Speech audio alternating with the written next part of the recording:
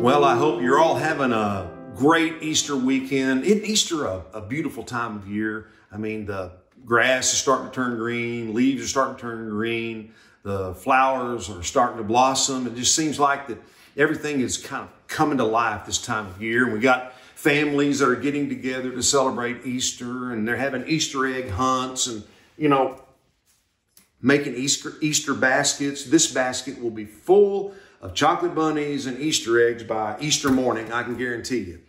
But it just seems like that the whole world is celebrating this event that happened over 2,000 years ago, the resurrection of Jesus. Let's read about it in Matthew 28, starting with verse 1. After the Sabbath at dawn on the first day of the week, Mary Magdalene and the other Mary went to look at the tomb. There was a violent earthquake, for an angel of the Lord came down from heaven and going to the tomb, rolled back the stone and sat on it. His appearance was like lightning, and his clothes were white as snow.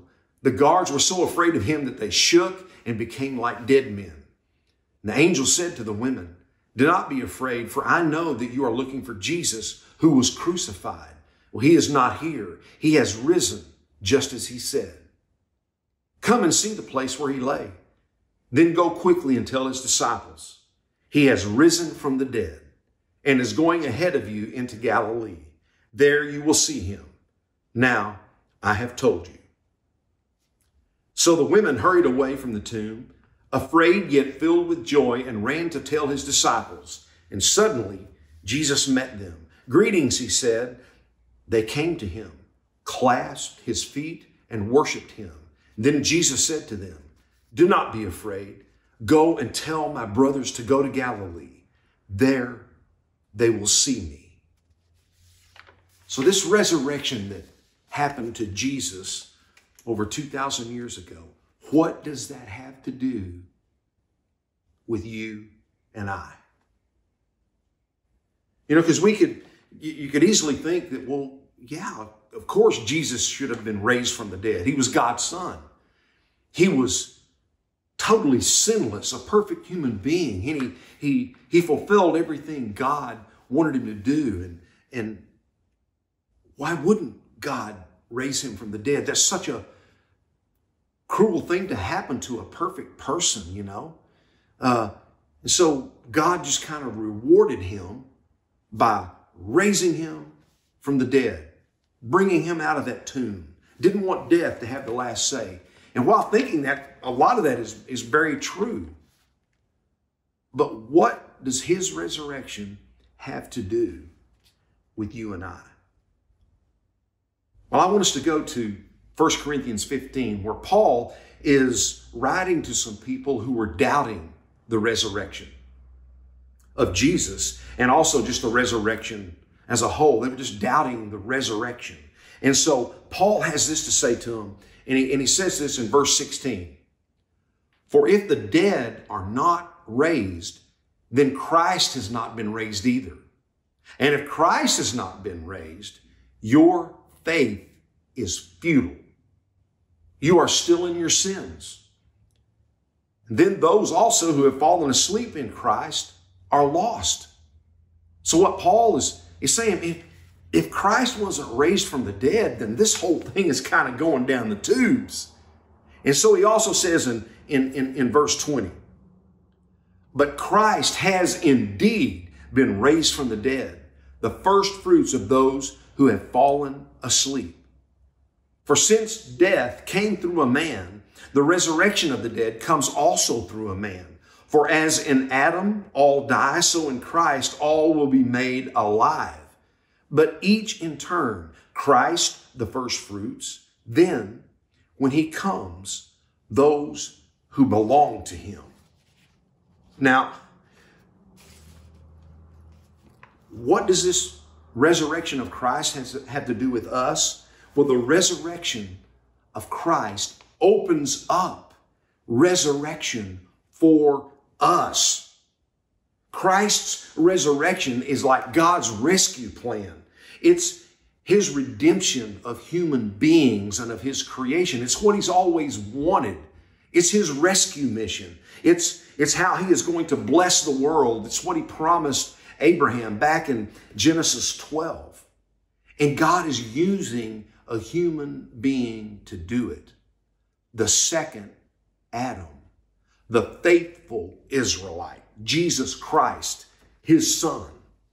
And you see, through the resurrection, God is beginning a whole new world. He has launched new creation. So let's go back to chapter 15 to verse 42. So will it be with the resurrection of the dead. The body that is sown is perishable. It is raised imperishable. It is sown in dishonor. It is raised in glory. It is sown in weakness. It is raised in power. It is sown a natural body. It is raised a spiritual body. If there is a natural body, there is also a spiritual body. So it is written, the first man, Adam, became a living being. The last Adam, a life-giving spirit. I want you to hang on to that, okay? Hang on to those last few verses, that there is this spiritual body that we have, although we live in the natural body right now. I want to go to a story in John. We all know this story. It's the story of Lazarus when Jesus raised him from the dead. And if you remember, Lazarus was dead, and Jesus and his disciples, they were going to Bethany to raise him. And as they approached and got there, Martha had heard that the Lord is here. And so she runs out to meet him. And she says this in John 11, verse 21. Lord, Martha said to Jesus, if you had been here, my brother would not have died. And Jesus said to her, your brother will rise again. And Martha answered, I know he will rise again in the resurrection at the last day. You see, Martha was a good Jewish girl. All Israelites believed in a resurrection. Now, I'm not sure that they knew exactly what that was going to be like. I think they thought more about all of Israel will be raised to life and they will conquer all the nations and rule the world with their one God, Yahweh. That wasn't quite what God had in mind, because Israel became part of the problem. But Martha had it right. She knew there was a future resurrection. Now let's read verse 25. And Jesus said to her, I am the resurrection and the life. Did you hear that? Jesus said the resurrection is more than just an event. I am the resurrection. The resurrection is in a person, and he's standing in front of you. You see, what Jesus did is he took that future resurrection that Martha knew was going to happen, and he brought it to the present moment. It is now her present reality, and he proved that by raising Lazarus from the dead. I am the resurrection and the life. Let's read on. The one who believes in me will live even though they die. And whoever lives by believing in me will never die. Do you believe this? So what does the resurrection have to do with you and I? You see, as believers in Jesus Christ, our future resurrection is also brought into our present reality. You see, we are becoming what we will be. Isn't that what Romans 12 is all about in verse 2 when it says, do not be conformed any longer to the pattern of this world, but be transformed by the renewing of your mind. Aren't we being changed from the inside out, transforming us into what we will be? Isn't that what Paul was talking about in Galatians 5 when he was talking about the Spirit, the spiritual life, the fruit of the Spirit, love, joy, peace, patience, kindness, goodness, faithfulness, gentleness, self-control. Isn't that future life come to meet us in the present?